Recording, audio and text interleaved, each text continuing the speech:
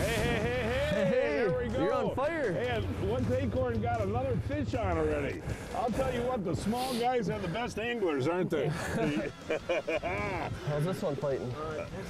It's heavy. Could be another whitey, you think, Josh? It might be. He just caught the one, you know. A lot of times they'll come in schools. Oh, there it is. Big Look one. at the size of that whitefish. Oh my gosh.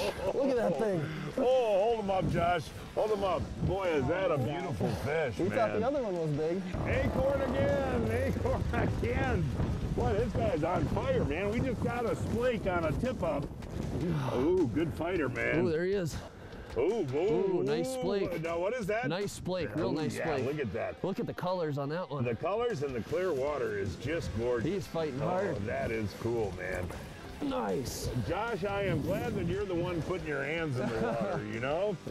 Now, that is a real nice size splake right That's there. a very good size one. Oh, that's a big one. Another tip-up. Yeah. Why is he catching it? I don't know. Why is Acorn catching this fish? He He's beat me. caught every fish today. He beat me to. Oh, big pike. Big pike-a-roo. Big pike, easy with an There Acorn. he goes, there he goes. A northern pike, Pete. It's a northern pike, Pete. You got mono leader, be real Yep, careful. I don't have, be it's real not, careful. yep, he's in the teeth too, be careful. Is this unusual? Nope, they're out here. Oh, it's not that big. I thought it was a little bit bigger, but it's a nice fish.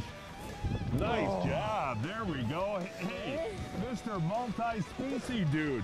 Now, why did you let him get that tip? He beat me to it. Oh, no, is that unusual, Josh, to get the pike out here? No, there's some big ones out here. You know, this is a little Seriously? smaller one for out here, but you never know. Look at the gorgeous coloring on that fish. And, you know, that's one thing about Chequamegon Bay here off of Ashland. There are times when you can do real well on pike. You can. Yep, there's actually a big weed bed behind us, and I'm guessing that's where he came from.